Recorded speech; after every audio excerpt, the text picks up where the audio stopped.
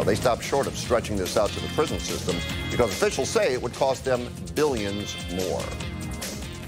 Jamie, should the prisoners be kept cool in the summer? Is that just common sense? No. Who should be kept cool are these hardworking, law-abiding, tax-paying workers who, a lot of them living paycheck to paycheck. They should be working in a safe environment with cool air in this heat of summer, not prisoners who go to prison because they committed a crime. That's ridiculous. Doug, what do you think? Wow. I think it's common sense. This is a law that protects workers. So if you're in a workplace and it gets more than 88 degrees, they got to cool it down. That makes sense. Now, for the prisons, I'm sorry. We don't have another couple $2 billion to do this with. We just don't. We have to prioritize what it is we want to spend our money on.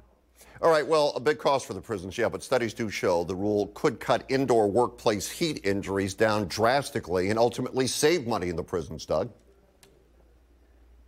You know, I haven't seen anything that tells me how many work or heat injury or heat illness things are happening in the prisons and any cost study. Right now, I'm just railing about the fact that, come on, $2 billion, find it. We don't have it. Jamie. I agree, 100%. It costs over $100,000 to keep a prisoner in prison, and now you want to spend more money to bring.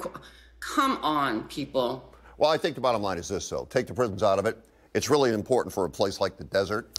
And, you know, if you live here in the summer, you know how hot it is. So can we all agree it's a very good thing for the people that work here? Oh, yes. Yep. All right. Okay.